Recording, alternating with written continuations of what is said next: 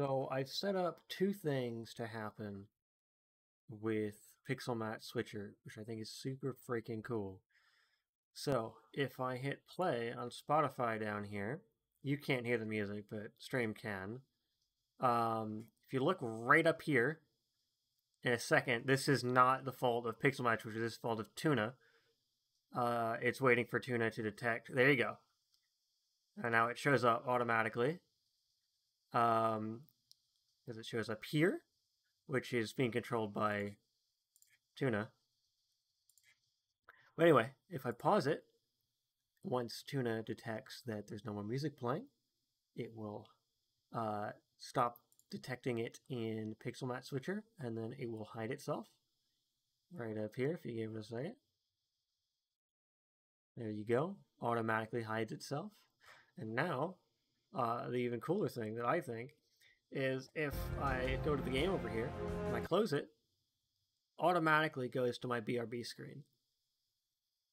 Like, I don't even have to click anything. I did not press any buttons on my keyboard.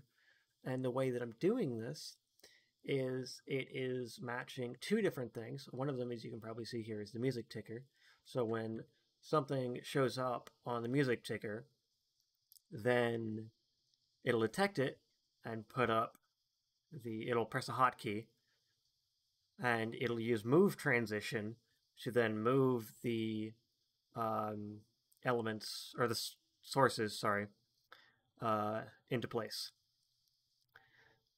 But I want to capture two different sources with Pixel Match. How do I do that?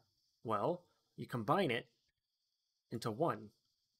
So this scene right here is just a bunch of different captures.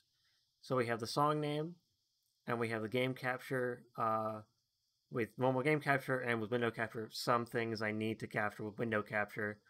So anyway, whenever I do that, like let's start up Splitgate again real quick. Whenever I do that, and it detects the game, there it is. I made it really small because it really doesn't need to be very big. It just needs to detect that there is something there.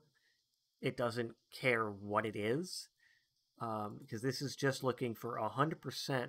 Oh, match wrestle 87. That's not supposed to be. It's supposed to be 100%. I don't know how that got changed, but anyway. So that means that if this is completely blank, there is nothing in this little box. Means there's nothing in the game capture. So if I, for example, hide this, there you go. It automatically switches. But if I go back, turn it on, it's not going to switch back automatically because I might want to, I don't know, maybe I'm closing the game on purpose or something. But I can still press a hotkey and then it goes back to my main scene. There's something else I wanted to say.